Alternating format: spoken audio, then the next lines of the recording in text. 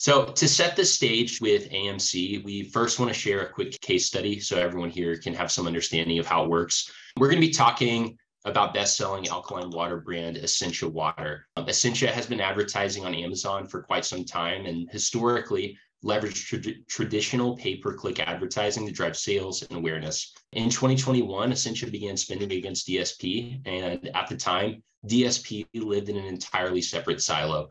We optimized and reported on search advertising and DSP advertising in completely separate buckets. And in January of this year, Essentia expressed a desire to grow household penetration and build up their unaided brand salience. And so at One Stone, we knew that diversifying their media mix would help out, but we really didn't have the data to support shifting ad budgets to DSP so heavily. And this, of course, brings us to AMC.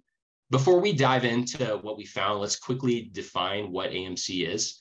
AMC is the Amazon Marketing Cloud. It's Amazon's data clean room that allows for brands to understand a deeper impact of how their ads are working. And to practically define it, AMC is an aggregator of all ad interactions when typically ads would sit in individual silos. The tool will pull in data across sponsored product ads, sponsored display ads, and DSP orders, and then show the overlap of all of these ad units together. Another quick note is we're expecting sometime in 2023 for sponsored brands to also be incorporated into AMC moving forward. Instead of measuring KPIs like impressions, clicks, click-through rate, ROAS within each advertising console, AMC allows for advertisers to see a more accurate picture of how your ads are truly performing together.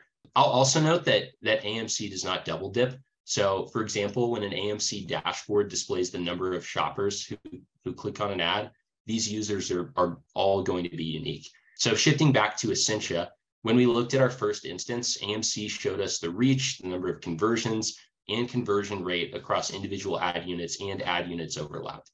Within this, we found that sponsored product ads made up for 77% of all of our total reach, but only accounted for about 27% of conversions. For DSP, we saw a really similar story. So on the standalone DSP side, DSP accounted for about 18% of all reach and only 14% of total conversions. And so where it gets really interesting is when we looked at the segment that overlapped shoppers who interacted with both DSP and sponsored product ads together. This segment only accounted for about 5% of all reach, but drove 60% of total conversions. And so for reference, that's a conversion rate that's about 10x that of both sponsored product and DSP ads standalone.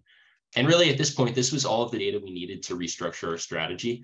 Once we had this, we knew we needed to grow this segment. And the only way of really doing that was starting to spend more aggressively against DSP. Looking up 6 months later, we had improved our accounts ROAS by 52%, and we had drove a much stronger total purchase rate. I'll also note that AMC informed our strategy for filling the funnel. Instead of being so search focused and thereby lower funnel, AMC identified a need to invest more into awareness and loyalty segments. And the beauty of this and ultimately retail media is that AMC served as evidence that our ad units are in fact working together.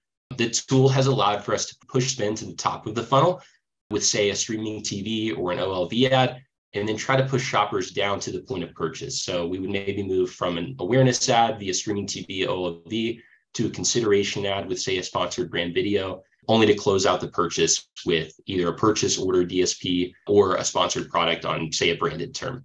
I also want to note that AMC offers so much more than just this ad overlap report. On the right, you'll see a mention of path to purchase reports as well as audience insights. The path to purchase tool allowed us to better understand and track every shopper's journey all the way to the point of purchase. On the audience insights side, this really showed us who the ideal Essentia shopper was. We had data that broke out number of purchasers or viewers by age, income, gender, geos, and a lot more.